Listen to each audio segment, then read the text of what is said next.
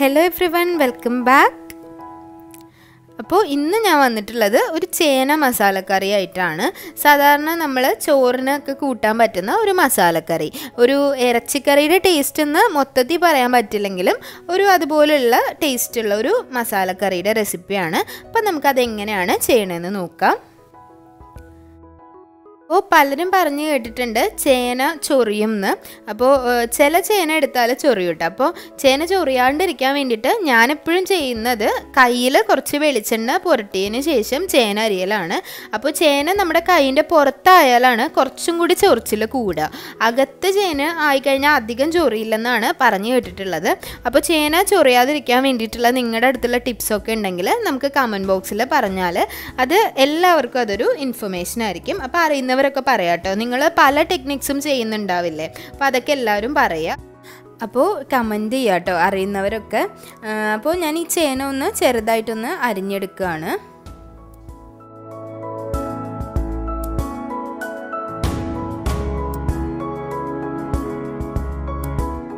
അപ്പോൾ ഇത് നന്നായിട്ട് അരിഞ്ഞിട്ട് കഴുകി എടുത്തിട്ടുണ്ട്.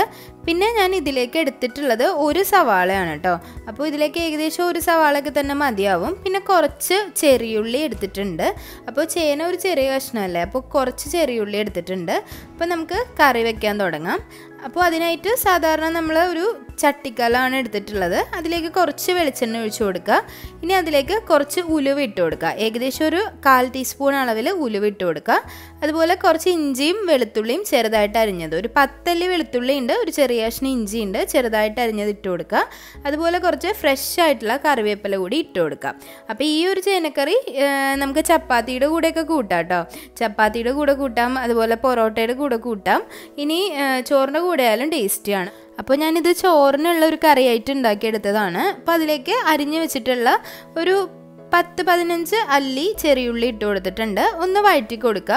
കൂടെ തന്നെ അരിഞ്ഞു വെച്ചിട്ടുള്ള സവാള, ഞാൻ എടുത്ത് നേരത്തെ കാണിച്ച ആ ഒരു സവാള ചെറുതായിട്ട് സ്ലൈസ് ചെയ്തത് കൂടി ഇട്ട് കൊടുക്കുക. ആവശ്യത്തിന് ഉപ്പ് കൂടി ഇട്ട് കൊടുത്തതിന് ശേഷം ഒന്ന് മൂടി വെച്ചിട്ട് ഞാനൊന്ന് ട്രാൻസ്പെറൻ്റ് ആകുന്നവരെ വഴറ്റിയെടുത്തിട്ടുണ്ട്. അപ്പോൾ സവാളയും ഉള്ളിയൊക്കെ നന്നായിട്ട് വെന്തിട്ട് നമ്മൾ ഇട്ട ക്വാണ്ടിറ്റിയിലും പകുതി ആയിട്ടുണ്ട്. ഇനി ഈ സമയത്ത് വേണം നമുക്കൊരു തക്കാളി ഇതിലേക്ക് ഇട്ട് കൊടുക്കാൻ. അപ്പോൾ എപ്പോഴും സവാള നന്നായിട്ട് വഴണ്ടതിന് ശേഷം മാത്രം തക്കാളി ഇട്ട് കൊടുക്കുക കേട്ടോ, അല്ലാന്നുണ്ടെങ്കിൽ ഒരു ടേസ്റ്റ് ഉണ്ടാവില്ല. അപ്പോൾ ഈ ഒരു കറിക്കൊക്കെ നന്നായിട്ട് ആ മസാല ഒന്ന് വഴണ്ട് വന്നാലാണ് ഒരു ടേസ്റ്റ് ഉണ്ടാവുക. അപ്പോൾ ഈ സമയത്ത് നമുക്കതിലേക്ക് ഒരു 1/2 ടീസ്പൂൺ അളവിൽ മഞ്ഞൾപ്പൊടി ഇട്ട് കൊടുക്കാം. അതുപോലെ ഒരു 2 ടീസ്പൂൺ അളവിൽ മുളക് പൊടി ഇട്ട് കൊടുക്കാം. ഇതിപ്പോൾ കാശ്മീരി മുളക് പൊടിയാണ്, കളറ് മാത്രമേ ഉണ്ടാവുള്ളൂ, എരിവ് കുറവായിരിക്കും. ഇനി അതിലേക്ക് ഒരു 2 ടീസ്പൂൺ അളവിൽ തന്നെ മല്ലിപ്പൊടി കൂടി ഇട്ട് കൊടുക്കുന്നുണ്ട്. ഇനി അതിൻ്റെ കൂടെ തന്നെ ഒരു ടീസ്പൂൺ അളവിൽ പെരിഞ്ജീരകം പൊടിച്ച പൊടി ഇട്ട് കൊടുക്കുന്നുണ്ട് കേട്ടോ, ഒരു നല്ലൊരു ഫ്ലേവർ കിട്ടാൻ വേണ്ടിയിട്ടാണ്. അപ്പോൾ ഗരം മസാലയല്ല, പെരിഞ്ജീരകം പൊടിച്ച പൊടിയാണ് ഇട്ട് കൊടുത്തിട്ടുള്ളത്. അപ്പോൾ ഇതൊന്ന് നന്നായിട്ടൊന്ന് വഴറ്റിയെടുക്കുക. അപ്പോൾ ചട്ടിക്ക് നല്ല ചൂടുണ്ടാവും, അതുകൊണ്ട് തന്നെ തീ കുറച്ച് വയ്ക്കുക. നല്ലോണം വഴറ്റിയതിന് ശേഷം നമുക്ക് അതിലേക്ക് നല്ല ചെറുതായിട്ട് അരിഞ്ഞു വെച്ചിട്ടുള്ള ചേന ഇട്ട് കൊടുക്കാം. അപ്പോൾ ചേന ഇട്ട് കൊടുത്തതിന് ശേഷം നന്നായിട്ട് വഴറ്റുക കേട്ടോ. ആ ഒരു മസാലയൊക്കെ ചേനയിലേക്ക് നന്നായിട്ട് പിടിച്ച് അതിൻ്റെ ഉള്ളിലെ ഒരു പച്ചമണമൊക്കെ ഒന്ന് മാറിയതിന് ശേഷം മാത്രം അതിലേക്ക് വെള്ളം ഒഴിച്ചു കൊടുക്കുക. കാരണം ചേനക്ക് അത്യാവശ്യം വേവുണ്ടല്ലോ, അപ്പോൾ ചേന ഒന്ന് വേവാൻ ആവശ്യമായിട്ടുള്ള വെള്ളം ഒഴിച്ചു കൊടുക്കുക. ഈ നമ്മൾ ഒഴിക്കുന്ന വെള്ളം നന്നായിട്ട് വറ്റിച്ചെടുക്കാനുള്ള വെള്ളമാണ്, അതുകൊണ്ട് തന്നെ ഒരുപാട് വെള്ളം ഒഴിക്കേണ്ട. കുറച്ച് വെള്ളം ഒഴിച്ചിട്ട് മീഡിയം ഫ്ലെയിമിൽ ഇട്ടിട്ട് ഒന്ന് വേവിച്ചെടുത്താൽ മതി.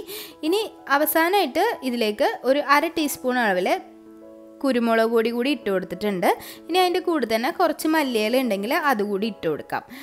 അപ്പോൾ ഇതൊന്ന് ഇട്ട് കൊടുത്തിട്ട് നന്നായിട്ടൊന്ന് ഇളക്കിയെടുക്കാം കേട്ടോ. അപ്പോൾ ഈ സമയത്ത് ഞാൻ ഫ്ലെയിം ഓഫ് ചെയ്തിട്ടില്ല, കുറച്ച് വെള്ളം കൂടി ഉണ്ടായിരുന്നു. അപ്പോൾ കുരുമുളക് പൊടിയും അതുപോലെ തന്നെ മല്ലിയില ഇട്ടതിന് ശേഷമാണ് അത് വറ്റിച്ചെടുത്തിട്ടുള്ളത്. അപ്പോൾ ഇതായിപ്പോൾ റെഡി ആയിട്ടുണ്ട്. നല്ല ടേസ്റ്റി ആയിട്ടുള്ള ഒരു കറിയാണ്. അപ്പോൾ ചേനയൊക്കെ സാധാരണ ഇങ്ങനെ കറി വെക്കുമെന്ന് എനിക്കറിയില്ല. അപ്പോൾ ഞാൻ ട്രൈ ചെയ്ത് നോക്കുമ്പോൾ നല്ല ടേസ്റ്റ് ഉണ്ടായിരുന്നു. അപ്പോൾ എല്ലാവരും ഒന്ന് ട്രൈ ചെയ്ത് നോക്കുക. അപ്പോൾ ഇറച്ചിക്കറി ടേസ്റ്റ് ആണെന്ന് ഞാൻ മൊത്തത്തിൽ പറയില്ല, പക്ഷെ ഒരു നല്ലൊരു മസാലക്കറിയാണ്. നമുക്കൊരു പരിപ്പ് കറിയും അതുപോലെ ഒരു ക്യാബേജും ഒക്കെ ഉണ്ടെന്നുണ്ടെങ്കിൽ ഈ ഒരു കറിയും കൂടി ചേർത്ത് കഴിഞ്ഞാൽ അടിപൊളി കോമ്പിനേഷനാണ് സാധാരണ ഒരു ഊണിന്. അപ്പോൾ ഇത് പക്ക ഒരു വെജിറ്റേറിയൻ ഊണാണ് കേട്ടോ. അപ്പോൾ എല്ലാവരും ട്രൈ ചെയ്ത് നോക്കുക. അതുപോലെ തന്നെ അഭിപ്രായങ്ങളൊക്കെ കമൻറ്റ് ബോക്സിലൂടെ അറിയിക്കുക. ഇനിയും നല്ലൊരു റെസിപ്പി ആയിട്ട് വരുന്നത് വരേക്കും താങ്ക് യു.